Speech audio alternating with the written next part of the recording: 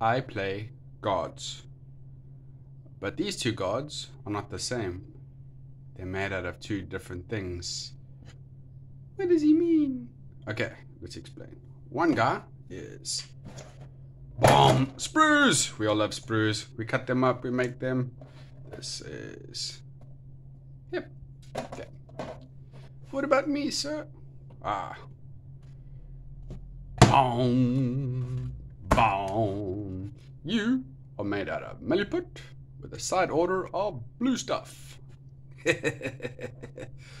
But you can't make a whole army out of this shit. Look at it. It's putty. Guess what? Dun dun dun dun dun dun dun. Dun dun dun dun dun dun dun dun dun. I think I can. So what are you going to need to be able to make your guys? There are a few tools that you'll need. Here is a quick breakdown of everything that I use. First and foremost, you need the originals. These are the bits that you're going to be cloning. You can make them, you can kit bash them, and have a good time doing these things.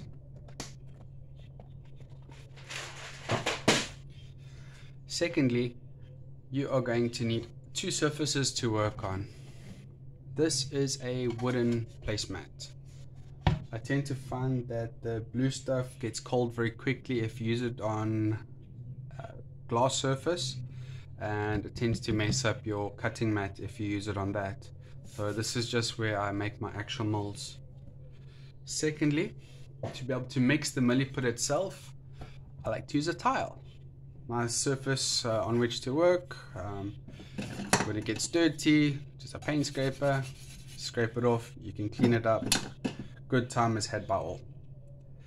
Next up, you will need some, wait for it, milliput. This is the stuff you're going to be making your soldiers out of. To be able to make the molds themselves, you will need a few things. Blue stuff. Blue stuff is brilliant. I've used this stuff to make all my guys. Makes the molds open up, the guys go inside there, well, the putty goes inside there, and that is what actually makes them. To make life easier, there are a few things that I like to use. Just a mold form. I make my molds inside here. Makes it that I don't need too much blue stuff to be able to make my guys. Next up, I use a few tools. I use just standard putty sculpting tools, you know, squish it in, clean it up, that sort of thing. I also use a really old brush. This stuff is actually kind of important. I use it with antique wax. If you're familiar with blue stuff, you'll know that when you make the mold initially and you're trying to separate it for the first time, this stuff sticks to itself like nobody's business.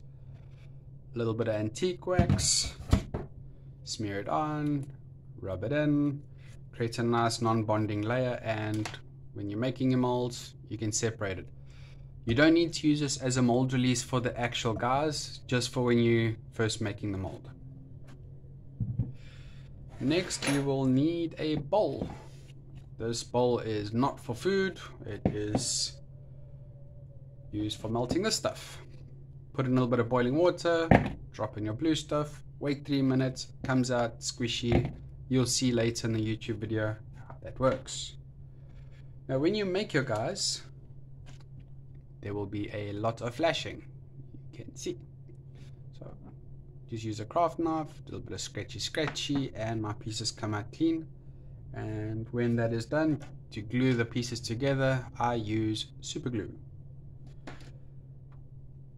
This is a work in progress. It is an astropath, kit bashed. I used the top of a flagpole, sniper's cloak, commander's body, a few other odds and ends, and yeah, astropath, work in progress. I still need to clean up the cape, but yeah, you can see the type of things you do and have fun.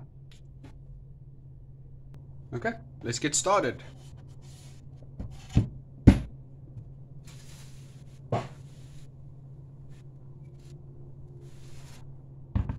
Boiling water.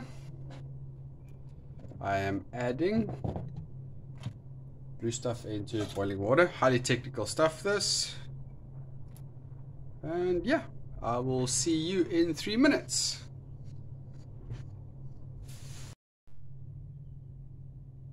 Three minutes have passed. It is now time to make the molds. I'm going to go pretty quickly because this stuff doesn't really have much of a working life.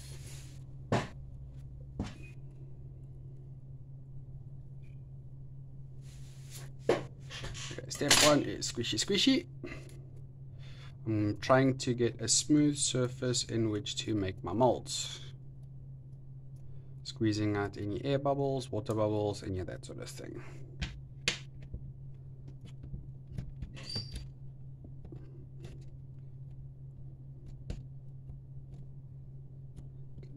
As flat as I can.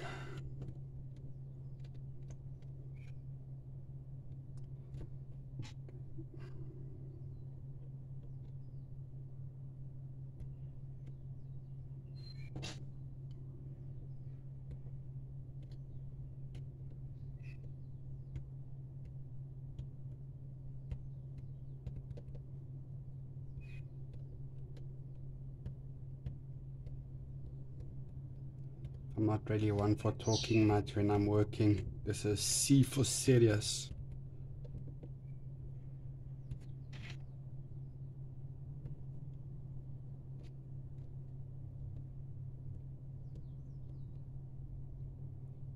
What I am trying to do is trying to get as clean an edge as possible.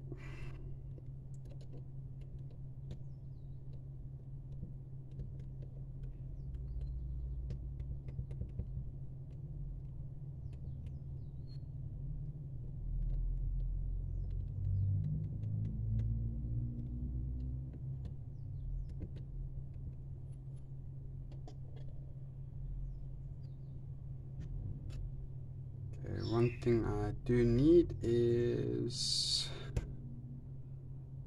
these things. The two halves kind of lock into each other like Lego blocks. I think they're called indexing points. Not 100% sure, but I've got them, even if I don't know what they're called. Okay, now for the other side.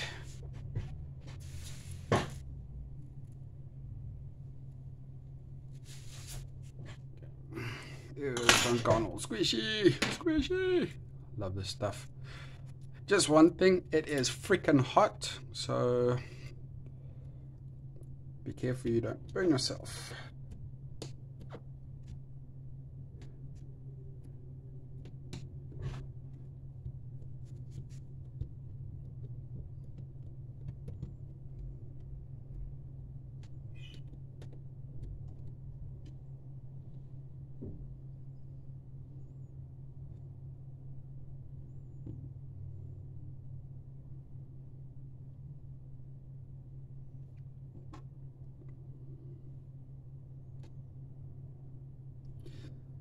Putting these guys face up, I've found that with the faces especially, it's the second part of the mold that has the most detail.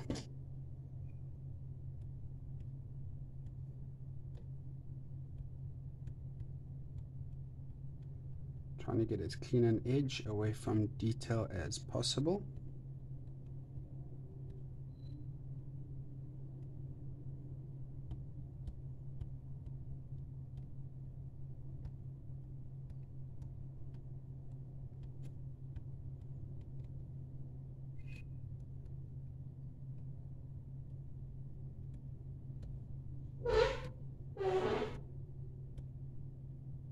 Joys of living in a block of flats.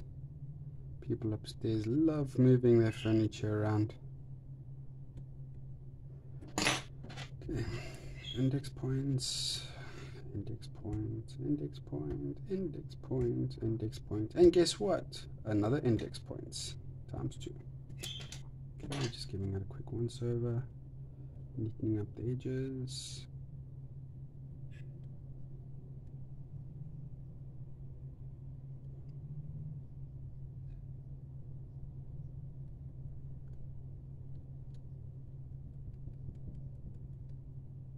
Okay. That is the first half of our 2-part mold done. I'm going to stick these bad boys into a deep freeze for 10 minutes. I find it just helps it come out a lot better if I do it that way. 10 minutes have passed. The time has now come for antique wax. Okay. Excuse me while I open this. We're going to save the day. Okay, for this antique wax, you don't need a lot. Just a little bit on my finger, rubbing in, a little bit more, a little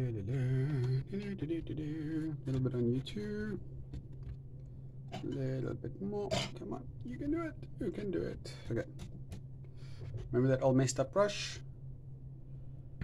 What I'm doing now is making sure that the mold release goes right up to the edge of the pieces that I'm casting. I find that if you don't, it sometimes leaves a little tear on the actual blue stuff and it goes into the mold that you're trying to cast. Rubbing it on, making it as thin as possible. Don't have to worry about it being lumpy. When you put on the second part of this mold, it tends to melt, so you don't actually see any of these lines. I love this antique wax. Bit smelly, but it works. Okay. Try to get it on as thin as possible. Okay. Now for the second part of our 2-part mold. Just try to get the stuff off. It is smelly. Yeah, here we go, here we go. Are you ready for these things?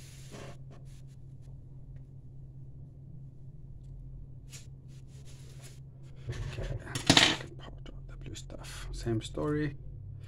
Squeezing out air bubbles, getting a smooth surface, and squeezing this down as hard as possible. Enthusiastically squeezing it into the faces and into the indexing holes.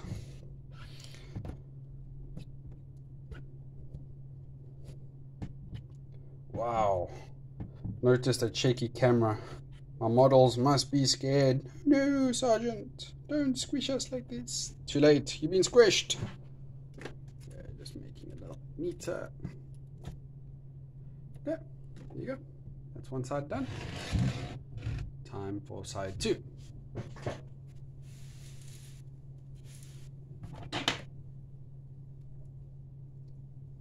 Please don't stick your fingers into boiling water. It hurts. Okay, here we go again.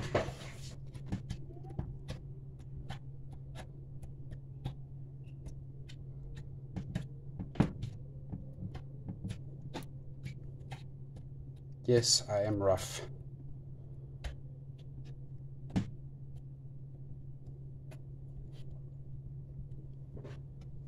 Sneaking it up, making it level.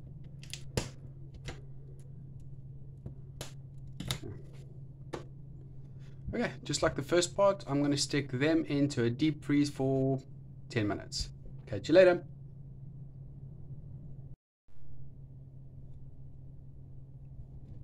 The 10 minutes have passed. These guys are fresh out the deep freeze. Time to see if the molds actually worked.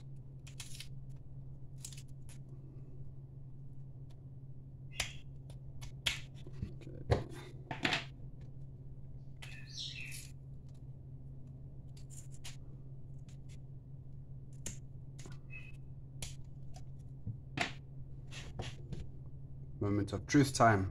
Did they work?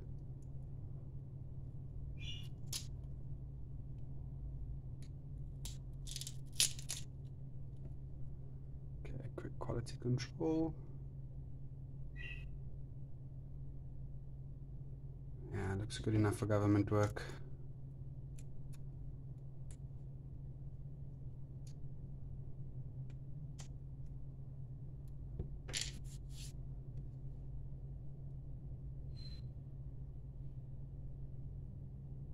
Yeah, these guys are usable. See how the heads came out.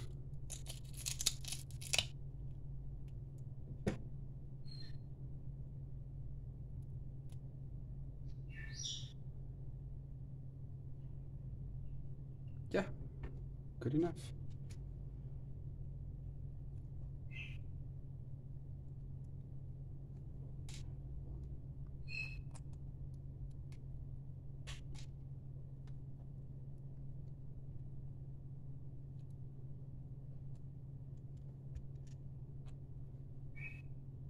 Getting these guys out is sometimes a bit challenging, especially if you make them too deep like I have.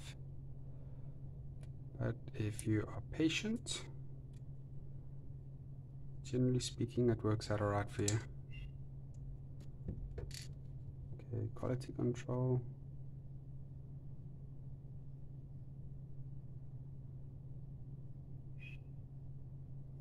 Yeah, looks good.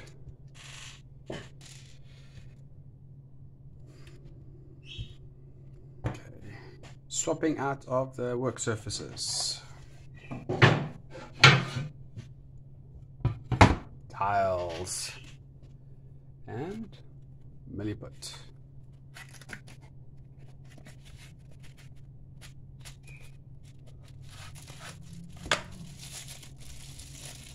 Gotta love this stuff.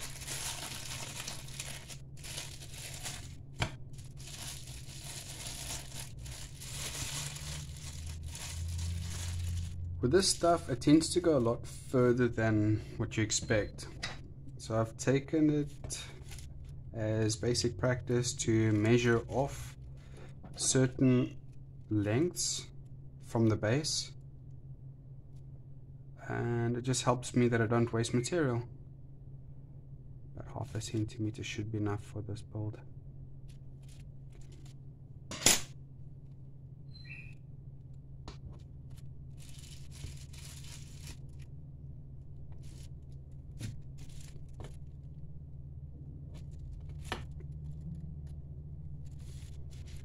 Okay, this stuff has got good working time.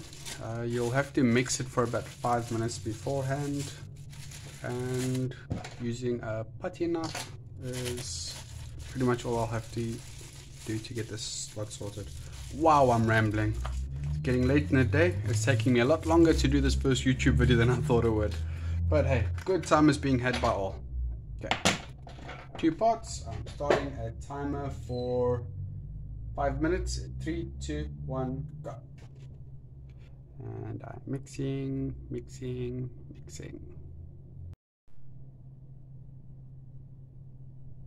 5 minutes have passed. I am ready to start the next stage of cleaning my fingers. It's a lot of material that you waste if you just wash it off. So if you rub your fingers together, it comes out in these long stringy bits and you get to use more of it. Just a side note, the stuff is also a little bit smelly, but I like it. It reminds me of free time and wasted summers. Okay, just rolling up all that loose material. Waste not, want not. Okay. First mold. The taking of the putty knife, the scraping of some Milliput and squeezing it into the molds. It's fun.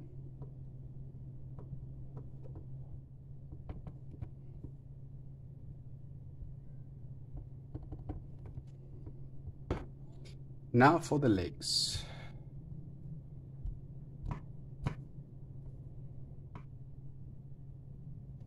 Okay, here we go.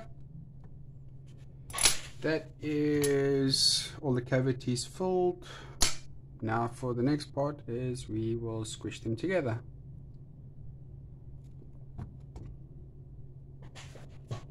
On this, you want to use a lot of pressure.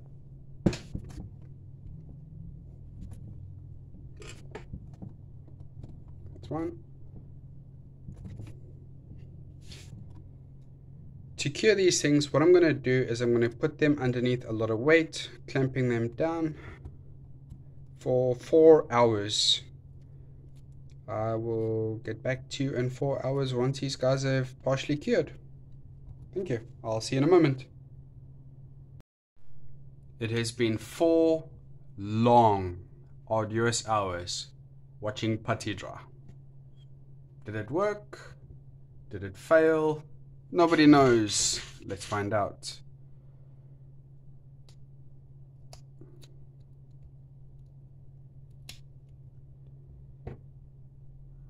Heads look good. Okay, you got to be careful. After 4 hours of this putty isn't exactly 100% cured. So any detail might be smushed by clumsy fingers. Get this one out. Come on, come on. Out.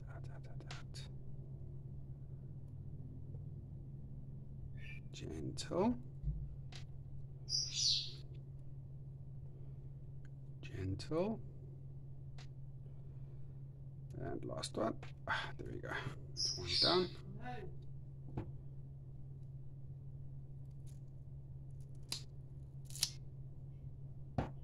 The legs came out beautifully.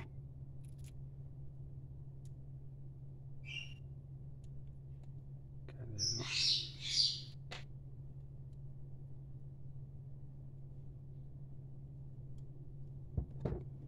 Yeah.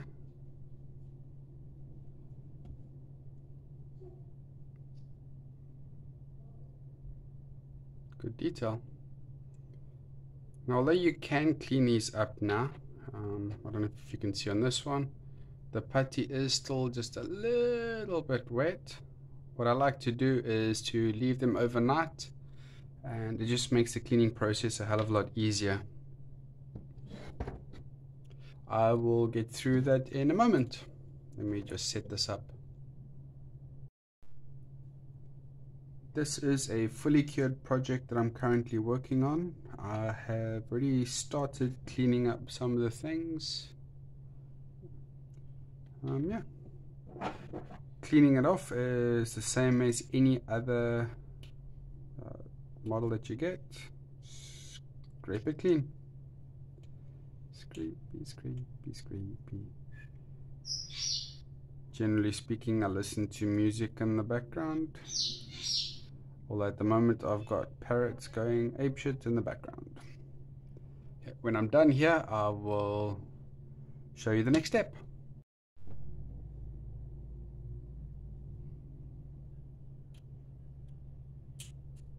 Yeah, much scraping later. Time now to glue these boys together. Well, this boy, he's just a single guy. Okay, let's just clear off some of this stuff. I like to use a matchbox, matches, put a drop of super glue, and that's how I like to glue my guys. Just makes it a little bit more easy.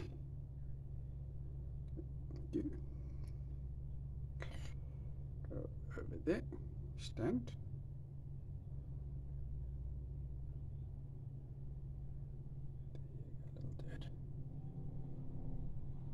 Okay, there's one done. I am going to glue the rest of these bits together and I'll show you the final result. Okay, I've just finished gluing the last part. Glue still a little bit wet, but here you have a scion. Pew pew! You're out of color, soldier. Don't worry, sir. I'm gonna get painted real soon. Well, there you go. Base it as per normal. Paint it up as per normal, and yeah. See you over the table.